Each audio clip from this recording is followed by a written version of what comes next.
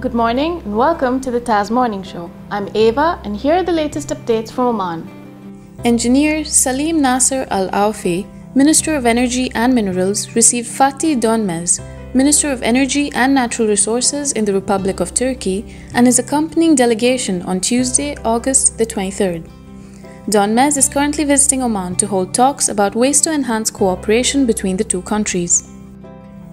The Ministry of Social Development today signed 4 agreements with private sector establishments within the framework of their social responsibility initiatives. These agreements will serve people with disabilities.